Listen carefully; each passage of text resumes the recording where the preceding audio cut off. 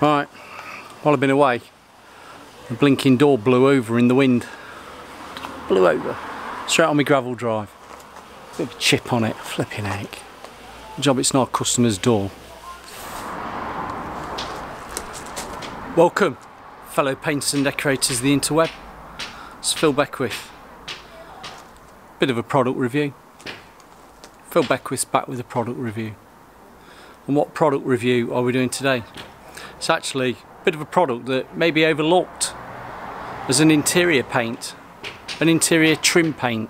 Oh, I hate saying that word, trim. Let's call it woodwork paint. You've seen the thumbnail. What we're going to talk about is Zinsser's AllCoat exterior.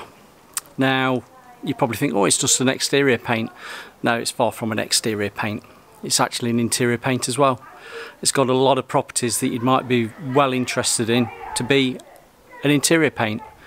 It's got biocides in it, it's got all the bits and pieces that make it a good paint. It's flexible because it's an outside paint, but also it's very good for being an inside paint.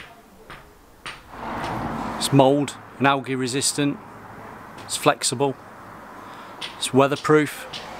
What's the main big thing? It's water based. That smell. It's not got smells of oils. It's not a hybrid. It's not got that oily feel to it when you wash your brush out. Washes out clean water, bit of soap in it, Fairy Liquid. Well, that's a brand, Fairy Liquid, you know what I mean. Washing up liquid. Bit of warm water, brushes wash out lovely. So, and this is it. AllCoat exterior satin. Got Doris the door. You've probably seen Doris the door a number of times, but today Doris the door is going to be painted black.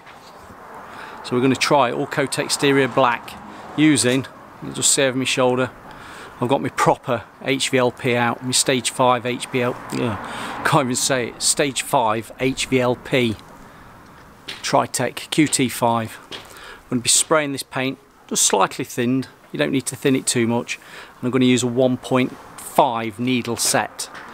Now, we've spoke about, let's do a link there. I've got a link to setting up an HVLP like what I've got. And just to refresh your mind, the smaller the hole, the less paint goes through it. The bigger the hole, the more paint goes through it. And that works as well with HVLP. So a 1.5 is quite a small hole. You can go to the 1.3s for lacquers and varnishes. But I find if you thin your paint down slightly, you might want that 1.5. If you want your paint a little bit thicker, you could go to your 1.8, which I've got, but I'm going to be spraying with a 1.5. And you can just see under my table, you know, my parkside picnic table that some people use for paper hanging. Yeah, well then, you can see the two sprayers that I've used previous weeks. The one at the bottom's under 40 quid. Let's call it a basic HVLP. You want another link to that? It's just there. 700 watt sprayer for under 40 quid. It's actually not bad. It's not in the same league as my QT5, but if you're just starting out in spraying, you might want to try that. Enough of that. I'm using my QT5, slightly thinning this, and we've got Doris the door that's coated up top to bottom in Bedeck. I've got my table of paints. What I've got Bedeck just there on just above. That's I'm pointing to it.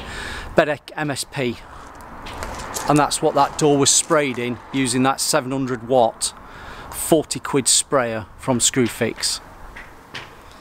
So let's not talk about it any longer. I'm going to get some paint out, put it in my suction pot there to be thinned down. I'll just have a bit of a practice. I'm going to coat that door up with two coats, AllCoat exterior, because I'm asking you, have you actually used this inside? It's a really good paint. It is a bit of a paint that's a two-coat process because it goes over anything. If you know about AllCoat exterior, it goes over most things, UPVC, the lot.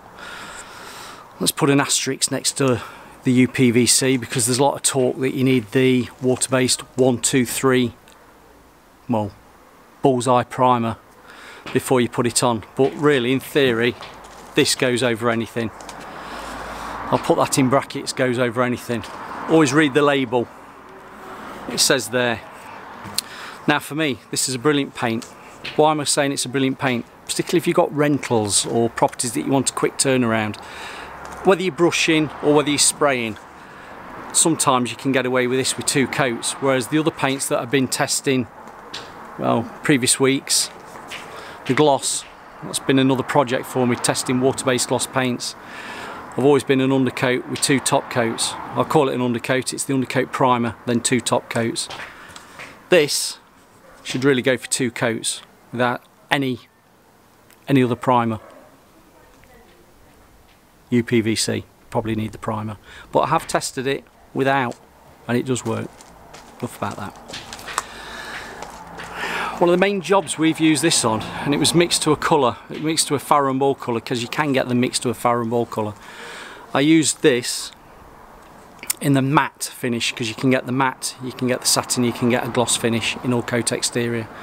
And what I did, I sprayed a grade 1 listed church, and it was the Vicar's Vestry. I'll try and insert some photos so you can see me spraying it. But that was used through HVLP, spraying all the side wood panelling, and you know where they have the outfits for the choir, all the cupboard areas, sprayed it with that, it came up beautifully. Now your curing time, well I say curing time, recoat times, let's call it a couple of hours. It's probably touch dry in half an hour depending on conditions, and it's probably cured, let's be on the safe side, 7 days plus. It goes to a rock hard solid finish, really nice. So try it. It's also one of these paints that if you look on the Zinsser website, it's spec'd for some of the jobs that they've done on case studies. One in particular that comes to mind is the Truro Cathedral Old Schoolhouse. Now that project was done all in Zinsser paints, and in effect I did exactly the same spec doing St Mary's Church in the Lace Market, Nottingham, the Vicar's Vestry, using all Zinsser products. I've got plenty of confidence in this. But today we're spraying up 2 coats over white with a proper, I call it a proper HVLP sprayer. We've got a nice hot sunny day. It's not too hot, but it's sunny. Got my cheap shades just to protect my eyes from the sun. I'm going to paint it, a couple of coats, and that'll be a black satin finish. And we'll kill 2 birds with 1 stone, because that black satin finish for future videos will be a good base testing out water-based and other products, seeing how they cover over a dark colour. So I'm going to say this word without further ado. Let me get set up and let's see how we go. I'm raring to go. Done a little bit of a sample test of what the spray fan pattern's like. I'm not going to go too wide, I want to keep it quite compact. Let's keep it quite compact. Now if I was doing this on a, let's call it a proper job, I'd be going, starting at the top, and go horizontal, left to right, all the way down. Don't forget you still do your overlap, your 50-50 fan overlap. Once I get to the bottom, and then I'd probably go top to bottom, giving it that second coat. So for the purpose of this video, I'm going to do 2 coats. What I'm going to do first coat is doing the horizontal overlapping, and then my second coat, which I'm going to try and get as my finish coat, so I can show you 2 coats over white with this black. That should cover, shouldn't it? My second coat will be top to bottom doing my overlap. So let's crack on. Now, bit of housekeeping. If I was inside, make sure you got your mask on. If you need gloves, safety goggles. These aren't safety goggles, these are me cheap Chinese copy Oakleys, just to protect me from the sun. That are probably burning my retinas out because they don't actually protect my eyes. I don't know, but it's a nice day today. Got my shades on. Cheap, cheerful. But no, what I'm going to do, turn the machine on. I'll spray it horizontal, then top to bottom for the second coat. I won't do it all in one. We'll let that first coat dry. So you know what I'm like. I will speed through it, zip through it, so you're not sitting through 30 seconds worth of spraying a door. That's how quick it can be.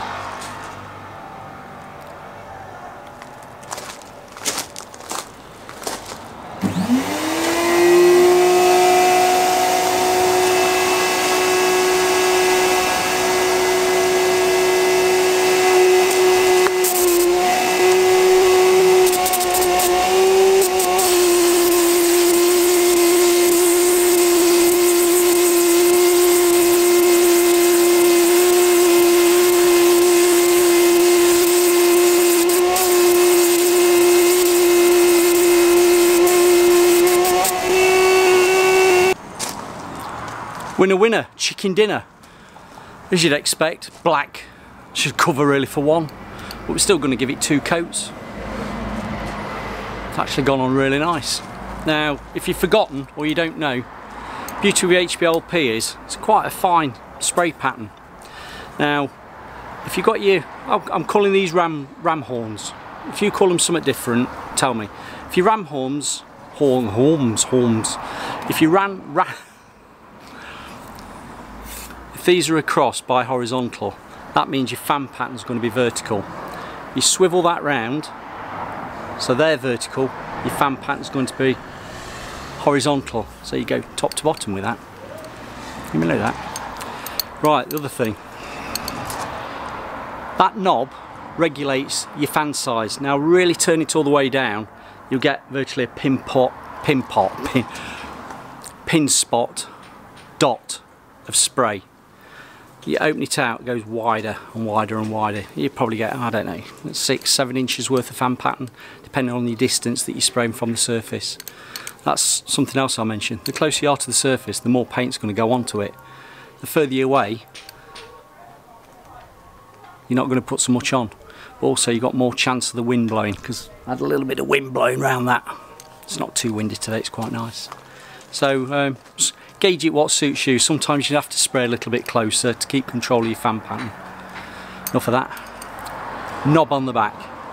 Turn it all the way in will restrict that handle going back, which stops the paint coming out. Now with HVLPs and these sorts of spray guns, it's not like airless. You have got a little bit of tolerance at the beginning that if you actually pull it back, I've got the machine turned off, so I'll pull it back, I'll just have the pressure in the pot. It will let air through before you pull it back a bit further and let paint through. So if you've got a surface that's got a little bit of dust on it, like I just did there, I could just see a little bit of a spider crawling across it on the door. I just pulled the trigger back just to release air through the air cap, just to blow off anything. So I'm going to do that, I'm just going to pull it back slightly. There's no air in the pot, but you get the idea. So you pull it back slightly, that releases air, pull it back a bit more, then your paint comes out.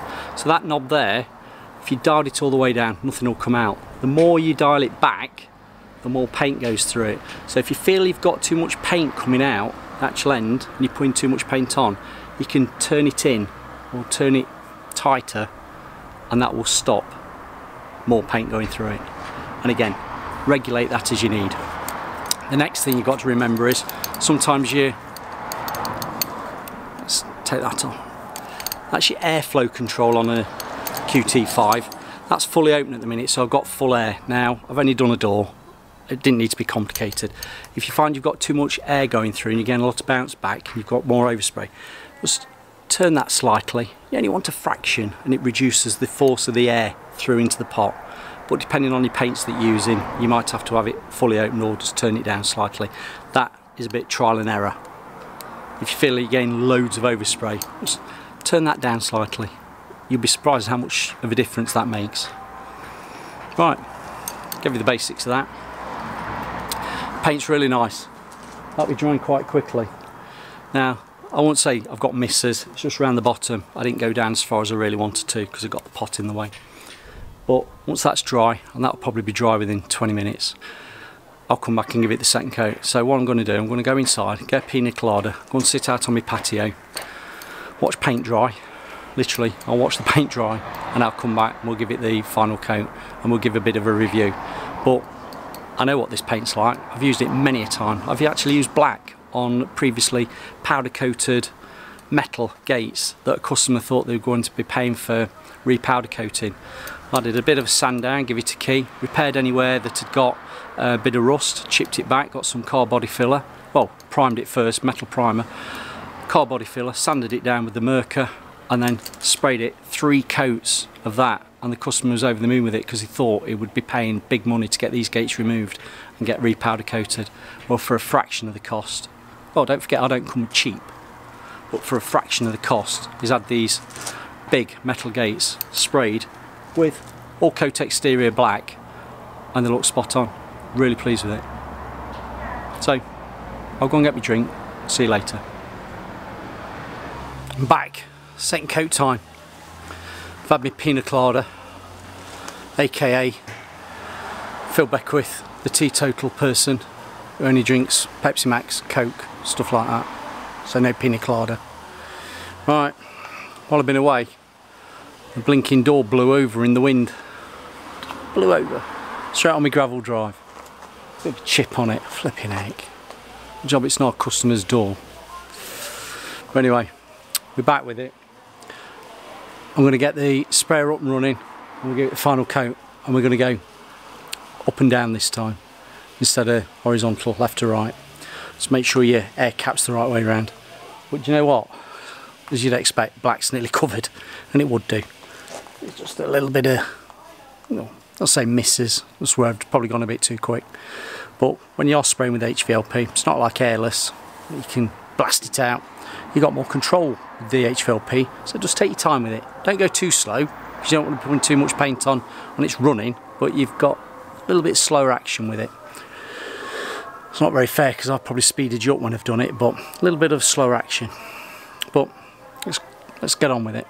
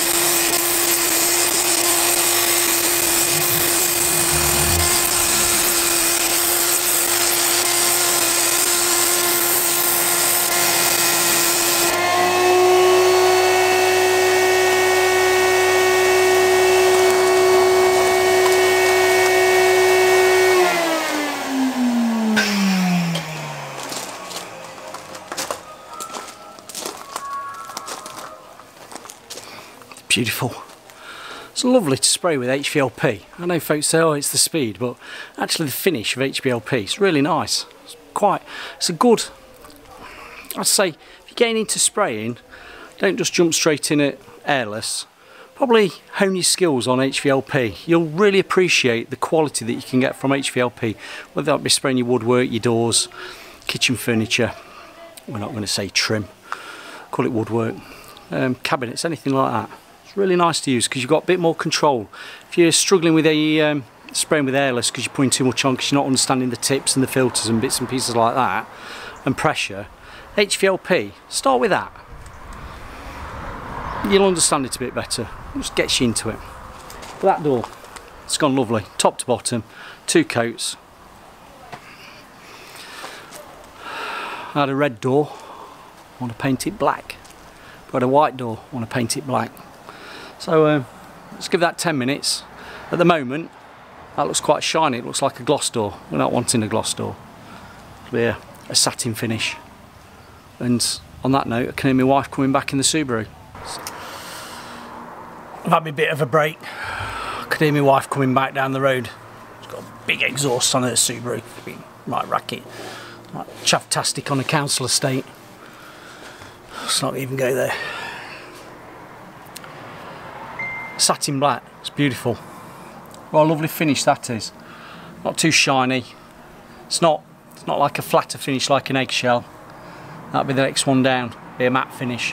But this, let's zoom in on, probably can't see, but that's a satin finish of Zinsser AllCoat exterior. I'm just looking at it while I'm looking at you. That's cracking. 2 coats, as you'd expect, no problem covering with that. It's really like an MSP paint, multi-surface paint, goes over most things, cladding, I don't know, glossy surfaces, always give something a bit of a rub down. I gave this a little bit of a lighter braid before we sprayed it, so it sticks. If you're doing like house flips, rentals, or just where you want a quick turnaround, consider Zinsser AllCoat exterior. It isn't an exterior paint, you can use it actually inside, and it's water based. Can't get any better than that. Have you used it? What do you think to it? I'm impressed with that. I've used it a number of times. My own rentals, I've used it because it's a 2-coat process. A lot easier than the undercoats and 2 top coats like a lot of the water-based paints are. But for me, I know this is black. I've done it black for a reason. I had a white door, I want to paint it black, I told you before. Because I'm using this black in the future as a base for testing paints out, white paints. So that's why I've done this in black. But as they say on those reels, everything is content. So me painting this black is a good little video for you. Try it out yourself, see what you think. It's not cheap. How much is Zinsser AllCoat? 60, 70 quid a tin.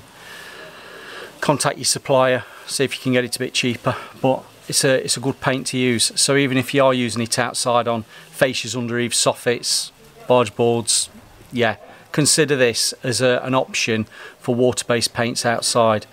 And as I said earlier, I've used this on powder coated gates.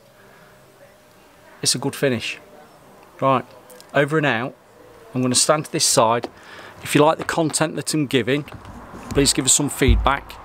I'm going to stand here because I can go like that and like that.